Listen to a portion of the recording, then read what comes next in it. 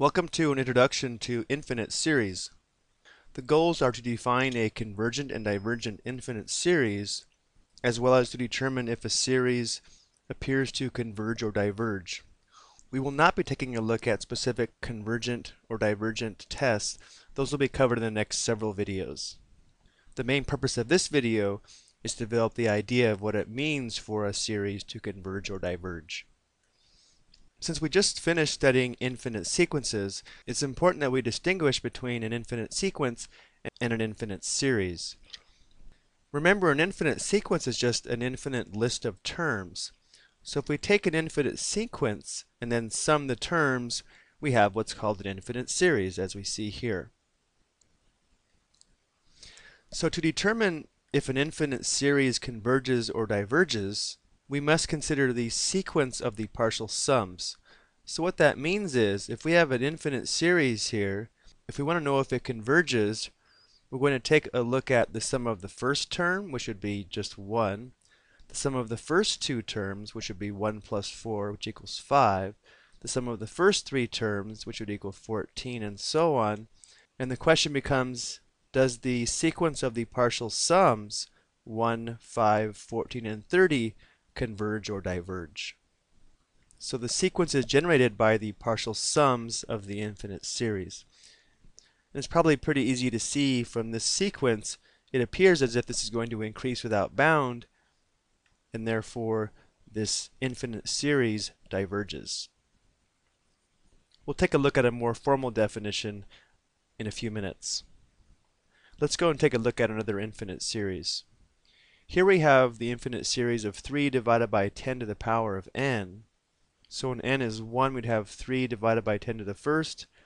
When n is 2, we'd have 3 divided by 10 to the second, and so on. And then we'd find the sum of these terms. Let's take a look at the partial sums in decimal notation. Well, the sum of the first term would just be 3 divided by 10, or 3/10.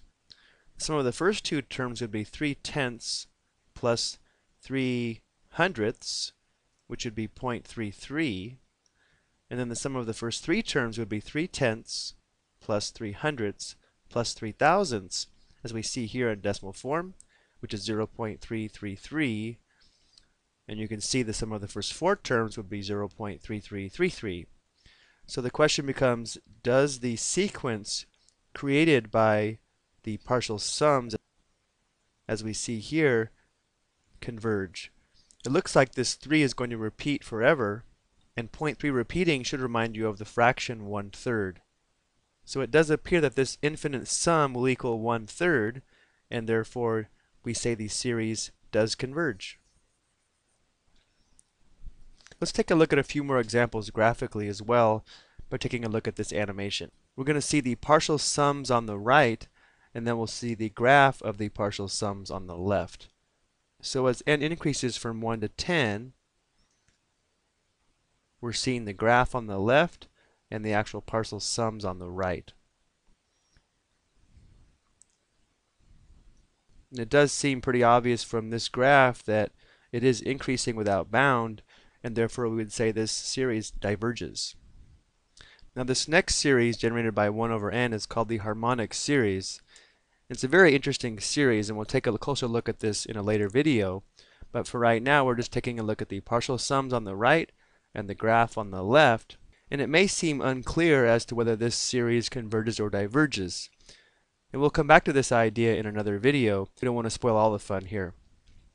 The next series we'll take a look at will be 1 over n squared. And again, we'll be taking a look at specific tests to determine whether a series converges or diverges in the next several videos. And again, looking at these partial sums, it does appear this series will converge, but again, we'll come back to that idea in another video. Let's go and take a look at one more where the terms in the series alternate sign. And again, we're looking at the graph on the left and the partial sums on the right. So do you think this converges or diverges? Well, we'll have to wait and see. Let's go and take a look at a more formal definition of converging and diverging series. For an infinite series, as we see here, the nth partial sum would be given using this notation, where S sub n will equal a sub 1 plus a sub 2 all the way to a sub n. If the sequence of the partial sums converge to L, we can say the limit as n approaches infinity of the partial sums is equal to L. And if this is true, then the series converges. We can also say the limit L is the sum of the infinite series. And if S sub n diverges, then the series diverges. I do want to mention one more idea for this video, and this is the divergent test for a series. We will see this idea again in many of the other videos. If the limit of a sub n as n approaches infinity does not equal 0, then the series diverges. Remember, a sub n is the formula that generates the terms in the series. So this is telling us that if the terms don't approach 0 as n increases to infinity, then it's guaranteed that series will diverge. Hopefully that makes sense, because there's no way an infinite series can converge if we're adding numbers that don't approach 0. So for example, if we have the infinite sum of, let's say, 3n divided by n, and we take the limit of a sub n, this limit would equal 3, and since this limit doesn't equal 0, we could say that this infinite series diverges. Now it's also true that if the limit of a sub n doesn't exist, then the series diverges.